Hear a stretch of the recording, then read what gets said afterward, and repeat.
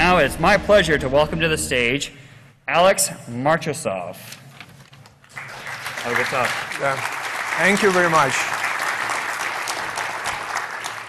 Thank you very much all for coming this session. I'm Alex Matrosov, and it's been a very interesting research which has been done by binary team, and Yegor, Vasilenko, Alex, Ermolov, and Sam Tomas make a great contribution to this research. And first of all, I wanted to say it's a big difference from the previous year. I've been presenting the last year in Vegas for Black Hat, and I see a couple of more people coming actually to the session. It's great to see you guys here in Vegas. All right, this is a binary team, and kudos go to the whole team for hard work on this research. And we have a lot of stuff to discuss today. So first of all, like pre-EFI vulnerabilities, it's been constantly overlooked, and actually it connects the whole interesting and very dangerous and impactful space for the researchers and the attackers as well. And some of them actually bypassing a lot of mitigation just by design, and like STM, PPAM, and other fancy mitigations which is Intel developed. Unfortunately, it can be bypassed from the pre-EFI phases, early boot phases. But let's actually talk about how this research started and some pre-story. So in 2017, we've already been talking about Intel Boot Guard and how actually modifying some of the data which is controlled the boot process, it's actually reflect on the bypass the whole security features, right? And in 2019, with Alexandra Gazette, we've been talking about how security boundaries are important to consider as a threat model, because different security boundaries, when they are crossing, have a different impact on some of the mitigations or security features. And we've done that before. And of course, the last year, when we first time with Alex Tereschkin and Adam Zabrodsky kind of like a go deep dive with some of the vulnerabilities in pre-EFI phase, and of course like Intel BSSA DFT, it's been kind of like an eye-opening for pre-EFI phases for the exploitation. And by the way, this one is nominated for most underhyped Pawnee Awards. We'll see, maybe we can get this one for this sweet vulnerability. And unfortunately, actually, it's still available in the wild, unpatched on many systems. Make sure you are not the one.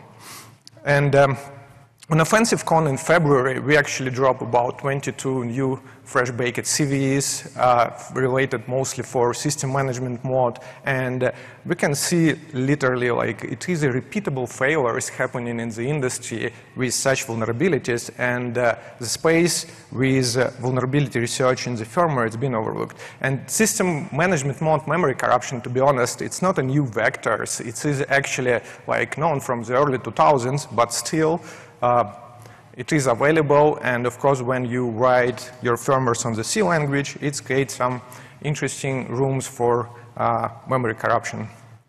All right, what is a PPAM? And actually, in our offensive research talk, we say we are looking on PPAM, and actually, it's Platform Properties Assessment module, which is responsible for armoring system management mode. It's one of the more powerful modes on the x86 systems, and basically like we say we will be find some bypasses for sure, because the complexity of such feature is actually incredible, and we did. All right, but before we dig into pre-EFI phases with the PI drivers, let's talk about ACM. And Intel ACM, it is a authenticated code modules. Think about it as just a binary blob which is executed separately from your firmware, and actually it is loading to cache directly on CPU. This cache is locked. It's called like a cache as RAM on the CPU feature, and it's providing some additional capabilities for attestation or basically for TXT and a lot of other things. But what's interesting about the ACM, their complexity is also growing, and basically we already showed it before with binary research team, Intel Boot Guard, Intel BIOS Guard bypasses, and actually vulnerabilities in Intel TXT. It's not rare, and Also, as example, the changes in USMs, first of all, it's increase the security over like the hashes, new hash functions used, and RSAs, but it's not about that. The size of the module, it actually grows like more than 5 times, right? It's been 32 kilobytes, now it's 256 kilobytes, right? What's happening when the code base is growing? Attack surface is growing as well. And ACM are responsible also for attestation of PPAM policies, and this is very important to remember because we have a very interesting discovery later on in our presentation. And also, as example, talking from the attack surface perspective, Intel patched like about 10 vulnerabilities in ACMs for this year, and that means this attack surface is actually pretty legit. All right, let's dive to Pre-EFI attack surface. And just a reminder about what the attacker model and potential impact. I don't want to go that deep, but basically all these vulnerabilities we're talking today, it can be used for the persistent implant delivery and bypassing all the security boundaries on firmware space. Also, vulnerabilities which is related to NVRAM, it's actually not protected. If we're talking about the persistent storage on the SPI flash, it's usually not protected by boot guard. Interestingly, if you have NVRAM payload, basically it can be constant re-exploitation during the boot and actually can gain for the attacker the persistence. It's why I would say this vulnerabilities is very dangerous because technically from just SMM you can be protected, but from NVRAM persistent storage sometimes it's not considered by system architects or device vendors as potential space for the persistence, but it is.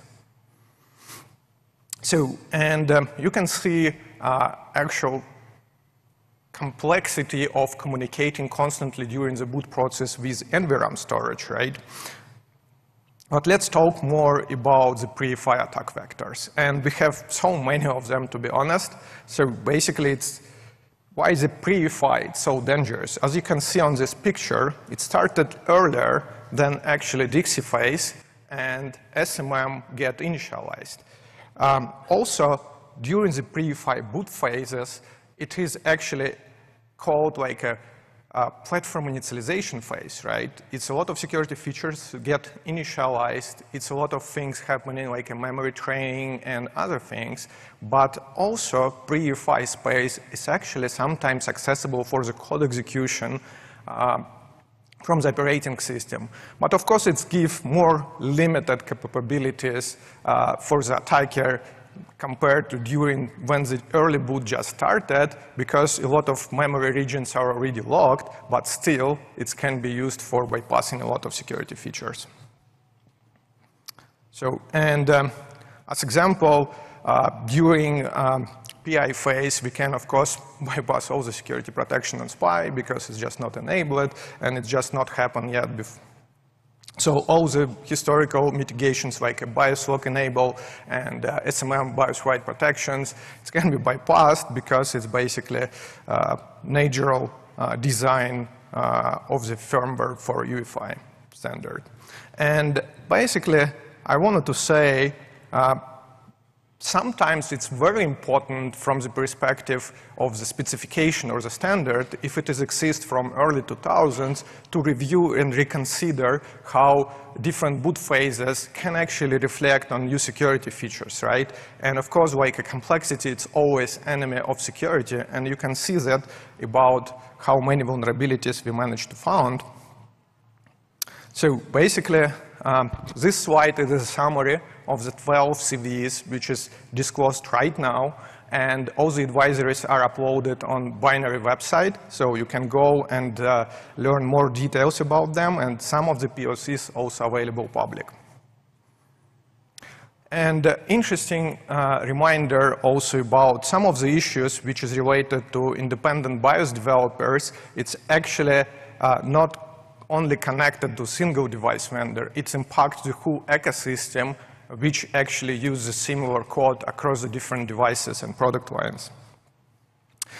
But also on this slide, I wanted to thank you, all the PCR teams and their hard work to helping us get in time disclose all these vulnerabilities. Let's talk about the exploitation. And actually, S3 resume to PI, it's very interesting vulnerability because it actually shows the supply chain problem as well. First of all, this code is actually exists on EDK2, but unfortunately, it's got modified with some of the code by independent BIOS developer, and basically what happened with this modification, it's actually introduced vulnerability. And of course, this vulnerability will be exist on many other systems which uses code from independent BIOS developer, which is actually connected to this vulnerability. And problem is also when someone is forking public reference code, it is actually support this fork, keep it up to date, and a lot of other things come into supply chain security. I think actually it's better to keep consistent this code and actually the same as original reference code, because it's basically will be give much easier and transparent supply chain from that perspective. What the vulnerability is. So basically we have a get variable value, FPDT variable, which is actually contain S3 performance table pointer, and we can get access to ACPI S3 performance address actually from the operating system memory, and we can change this S3 performance table pointer, and basically it will be cause arbitrary write to controllable address. Interesting thing about this vulnerability, we don't have an access to NVRAM variable itself because it's not accessible in runtime, but we have an access to the pointer in memory.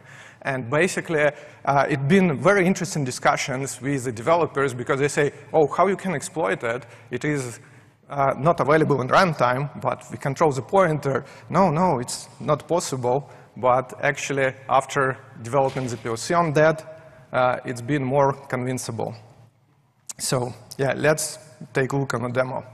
So basically, we have, as you can see on this demo, basically it works very fast. What we need to do, we need to modify the pointer and actually trigger S3 sleep mode, and then it actually goes to the sleep mode, and boom, we have the code execution. And this arbitrary write, it's actually give you just a bit more than 2 bytes of controllable value. What we can do with the 2 bytes, and we can see more about that because 2 bytes sometimes can bypass all the mitigations, but it's just one vulnerability we're discussing today. Another one, it's platform init advanced PPAM, which is also pretty interesting because actually it can bypass all authenticated variables from the system management mode, which is protected, right? So, but basically, if you have this code execution in system management mode, basically all the variables are read-only if they are authenticated. And basically, if you gain the privileges to system management mode, you can do that. So also with such variables, it is a physical attack vector always available when you can just reprogram, and these variables in persistent storage, you can basically gain the persistent over constant code execution, which I mentioned before. Again, demo time, most recent NUC, Tiger Lake, released in this year. So boom. Yep. But we have 12 of them. We will go in the more details and more details on that. So this vulnerability, SMM BIOS elog, this is actually also very interesting because this exactly functionality being developed for providing additional telemetry and exchange the information from SMM to provide actually some debug data, bring up data, or whatever it's been considered for developing for. So, but sometimes SMI handlers, which is actually just for reminder, it's callback functions from the firmware to operating system layer to hook some of the functionality from the firmware to operating system. And these callback functions sometimes have a very complex inherited pointers. So, and as we can see here with this case, when basically we can have like a API func1 and many others, but this function, API func1, as you can see on the slide, is actually can be trigger some additional functionality over overflow when the attacker can actually just cause the classical memory corruption. As we can see, it's lead to the copy mem, and with a controllable buffer and size, it's actually given attacker opportunity to exploit it. The link to POC is there. But basically, reference code issues, it's happening, and basically another reminder about pretty similar vulnerability which we've discovered last year. It's been in Intel reference code, so AP error log. So basically, it's pretty interesting one because also providing some of the additional functionality to collecting the data and providing this data in RAM variable. And basically, unfortunately, it's been exploitable attack vector. Right, demo time about SMM BIOS log. All these vulnerabilities, as you can see, it's pretty stable, it's working very reliable, and it's actually very dangerous. It's why it's very, very important to fix them, because it's open a lot of opportunities for the attacker to gain a lot of privileges and persistent on very privileged firmware mods. Another one, overclock SMI handler story. And this one, it's interesting because it's actually have a clear supply chain problem. This overclock SMI handler, it connects with a module, which is actually kind of like a legacy functionality for overclocking on the game CPUs, but this, on the gamer machines. And basically this functionality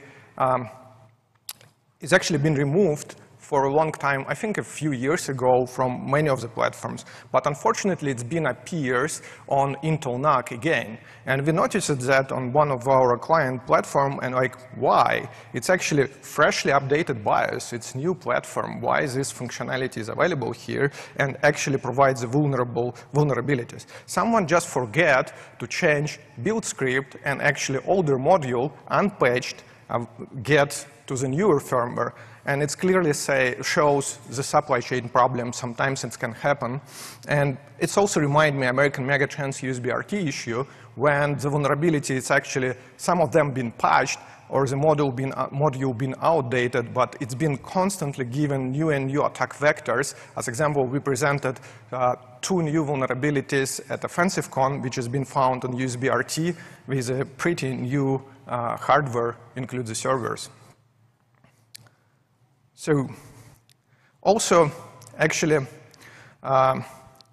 interesting reminder, when we have such vulnerability like overclocking, it is good to see how we can actually create the lists of deprecated modules which will be never available anymore in the runtime, and the industry can actually just clean up this supply chain majorly. I think that will be a good idea to have one if someone can actually, from the device vendor's perspective, to influence on that. All right, let's look on another one. It's actually goes through SMM get variable OC setup. And as we can see here, we have a signature to DBS on the top, right? So basically, this bug, for make it exploitable, we need to keep the signature to actually bypass all the security checks. And then, basically, we have a controllable pointer in RBX, and we go to actually exploit it over the PCD value. Yep. So let's do the demo. And basically, this vulnerability is actually changing the EMI CSP global NVS PTR variable. So basically, through the vulnerability in SMM. And this is pretty cool one, because it also can bypass authenticated variables. one of the previous vulnerabilities which we've been talking about triggering this vulnerability over S3 sleep mode, it's been a constant discussion because some of the vendors been saying like this vulnerability is only exploitable on the client systems because the sleep mode is not available on the server machines. But unfortunately, it's not true because sleep mode can be, it's completely implemented in software on the operating systems. You can use on Linux RTCP Wake and some other functionality to actually do that on Windows. And servers are impacted, but it actually needs some additional effort from the attacker to call such functions to go to the sleep mode. So yeah, it's exactly what I told you. So basically, Linux and Windows, just to configure in S3 functionality, we can make this exploitation successful on servers. And basically, saying this, it's not exploitable for servers, it's actually delays the disclosure for almost a month for the server machines from one of the vendors. And I think basically better collaboration between the vendor and researcher and go in more transparent way about like, yes, it is impactful, it actually will be, first of all, protect better than ecosystem. Another vulnerability we're talking about binary 20/22 So basically this one is actually arbitrary code execution in DXC. And what interesting, so basically this driver, it's not privileged, it's not SMM, system management mode driver. And of course, like, it's given attacker opportunity to bypass non-generally the secure boot, but basically also it's open another attack surface. What if we exploit in the vulnerability not directly from operating system, what if we gain the code execution on DXC phase and then exploit something from there? And actually, most of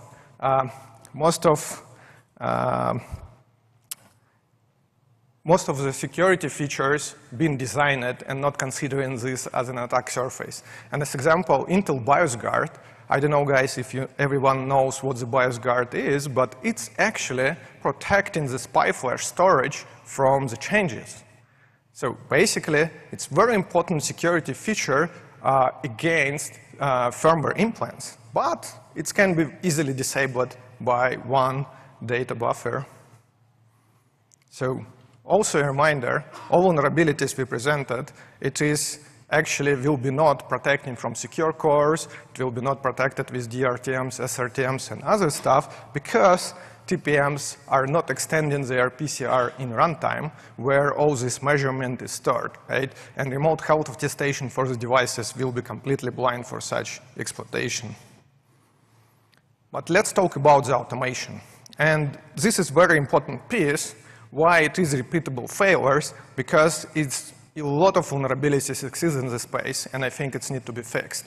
Of course, like we already committed to ecosystem and presented UEFI Explorer plugin a few years ago on Black Hat Europe, and also we developed the whole approach with lightweight static analysis and under constraint symbolic execution to find such problems. So just an example, if we go with static analysis without some partial emulation or actual symbolic execution for discovery, it actually can cause some of the false positives in some cases, and UEFI Explorer actually contain automatic discovery for vulnerabilities with the Git variables. Just use it on your firmware for finding it before releasing to the customers. But how we actually can improve it and what the limitations are about the current approaches. It is, first of all, numbers of false positives. It's basically most of them based on very straightforward pattern matching, and which is create a lot of limitations. And our approach is actually leverage semantic properties and lightweight content code patterns for actually develop the checkers to detect it. So it's just like a literally pipeline for the analysis. Don't want to spend much time. Interesting point, it is intermediate representation, which is actually used for symbolic execution and semantic annotations there. So it's how the lifting for custom SSA form it looks like. And here's a sneak peek about semantic annotations. Actually, it's exactly what the firmware hunt does for detections. It's open source technology. Just look on our GitHub. But it goes on top of some intermediate representation to actually power this with the semantic annotations. And static checkers, it's actually pretty straightforward. We just actually adding some additional rule in runtime for kind of like detecting such problems. And it's augmented with code flow properties and data flow dependencies and properties as well. And we have intercall properties there. So basically, we are instrumenting this intermediate representation to simulate execution from there, right? So, and I think actually about the symbolic execution for finding SMI vulnerabilities, it's been covered also in my talk in 2016. Actually, when I've been working for Intel Corporation, we developed on CMEX the whole framework for finding such vulnerabilities, but looks like it's been not used much after I left. All right. Another pay phase vulnerability, it's 2014 to 014, get variable leading to arbitrary code execution. And this one is very important to remember because this one we used for actual Intel PPAM bypass. And also, it's been found, as you can see here, it's actually been found over our framework, right, with the symbolic execution. Another demo, it's get variable, another one, but in system management mode. So basically, it's detected. Yep. And buffer overflow, classical with a COM buffer, constraint, so lead to the copy mem. So symbolic execution is pretty effective, as you can see here. Anyway, so first of all, wanted to thank you, the PCERT from American Megatrends, to actually doing the hard job to patching all the vulnerabilities we discovered and actually related to American Megatrends and help protect the ecosystem. So another kudos goes to the HPP cert, which has been constantly working with the binary team on the different disclosures. And it's been a hard work from the team to actually make all these products are secure and all the advisories are public now. All right, but let's focus on Intel PPAM and STM internals. So STM and PPAM, it's actually the most fancy mitigations on system management mode it's get applied for most recent times, right? So basically what's happening on PPAM, it's provide isolation for every SMI handler from each other. Previously, when you exploit one SMI handler, you get access to the flat memory space and you can actually influence on any others. After the PPAM get introduced, it's actually pretty close what on ARM trusted execution environment does. It's isolating different TZ apps. It's the same thing with SMI handlers should happen, right? How the PPAM work? It actually can break on 3 different phases. First phase is, of course, like kind of like understand if PPAM will be enabled and the right platform properties are available. Second, it's kind of like initializing the monitor and then get modules loaded and policies. So it's how actually the policies are get checked and loaded. Policies are here about, this one is actually important. You can see here, it's checking the PPAM image before loading to parse all the policies. And all these features are undocumented. It's actually been reverse engineered by binary team and provide all this information available to research community. So basically what's happening, check PPAM image, is actually just about like MSEC SMRAM hope will be break PPAM initialization, right? So if we have able to single byte write to the memory space with MSEC SMRAM, we can change some data storage, which is actually will be break initialization, and the feature will be disabled. I remember the slide at the beginning with the boot guard. That's exactly the same type of vulnerabilities can be used for bypassing such security features. And PPAM manifest saved in the configuration table. And basically, it can be received by operating system component in runtime easily. So another one, installation and configuration for the policies on access. Basically, every SMI handler have a configuration for initialization of access to input-output ports, MSR registers, and some other policies. Actually, it's pretty interesting technology, and I think actually it is a game changer in general, but it's need to be more securely designed because on the specifications looks better than actual implementations. Let's talk about the attack surface. And we use as a target one of the most recent HP platforms. And basically, this Elite book, I think it's based on the Tiger Lake CPU, which is very new. It's 11th generation.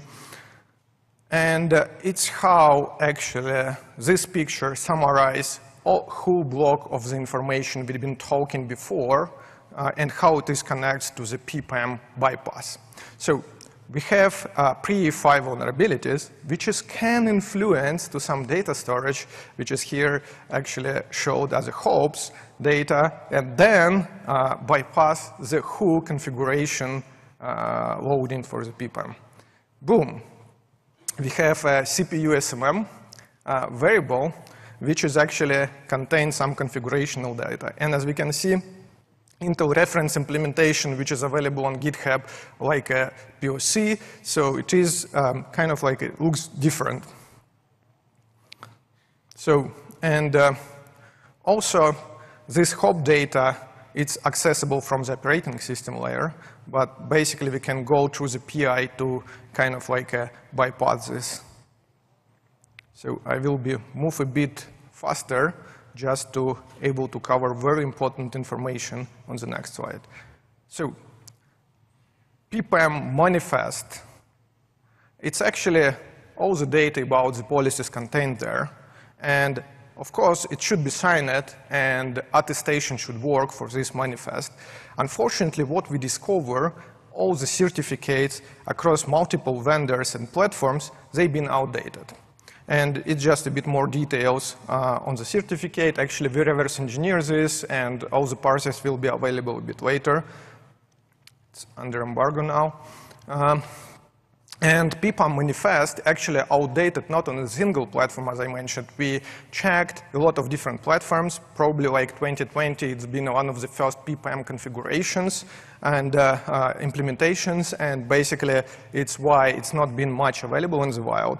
But we checked it around like 200 systems. And all of them actually outdated with the previous year certificate. What does that mean? Attestation for this feature, it just doesn't work or never been used. So I think this certificate, it's been kind of embedded to the reference implementation from silicon vendor and then shipped to the device manufacturers, and they just use this reference implementation in place and never get updated this root certificate for attestation.